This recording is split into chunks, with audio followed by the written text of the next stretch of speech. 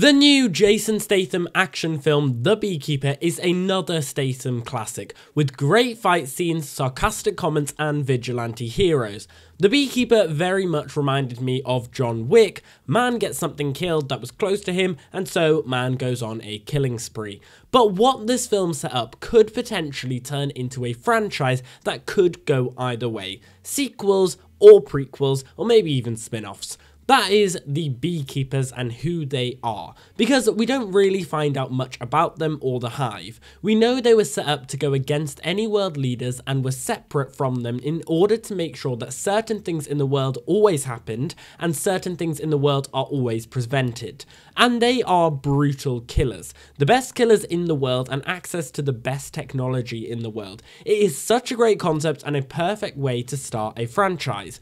The one thing I'd love to see is a prequel, kind of like the Kingsman prequel or the John Wick prequel. A film about how these beekeepers were set up. Are there several beekeepers in the Hive? What was their first mission like? What was so necessary for the world that this organization needed to be set up in the first place? And how far back does this go? Could we see a young Clay? We could even see a series of prequels that leads up to Clay's retirement. The other way is a sequel, and there are countless possibilities for this. We could quite literally pick up right where the film ended with Clay escaping. The president's son has just been killed, and even though he was the leader of a criminal organization, she definitely would be doing everything in her power to find Clay. We could see Wallace return as the head of the CIA and go on a massive manhunt for Clay to get vengeance. So we could get another film about the government hunting for Clay, and they could use other members of the Hive to try and catch Clay and other beekeepers. We could also see the political fallout as the truth about the president's son are shared to the world. It could turn into an election type film with lots of action, kind of like some of the Has Fallen films. Another way could be the world faces an even bigger threat. Something that even the beekeepers can't face, and the world ends up needing Clay to help them. Kind of like how Deckard Shaw in the Fast and Furious films is like, and how like in Hobbs and Shaw he ends up helping. It could see the president having to ask the man who murdered her son in front of her for help, and see how Clay would respond to the situation and whether he would help or not. Another possibility could be, since Clay is now out of retirement, he could go looking for the other beekeepers and either try killing them or return as the main beekeeper of the Hive and be sent out on missions again.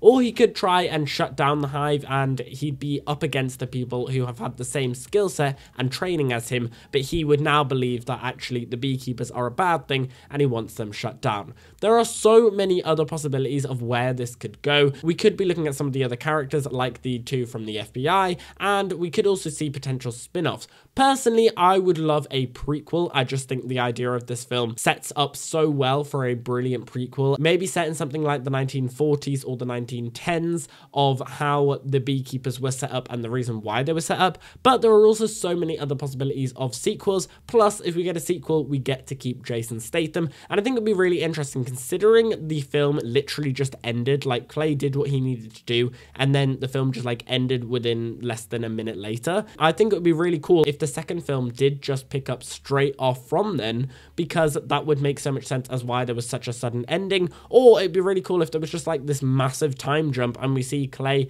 in like 10 years time and the president having to come and get him and ask him for help, and we just see in this really awkward tension moment between them.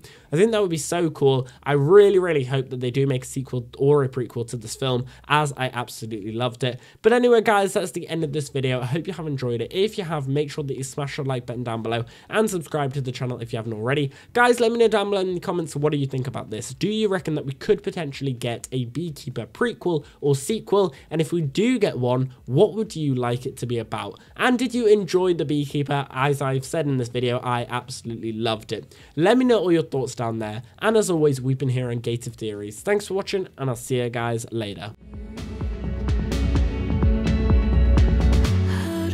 Doesn't work like it used to.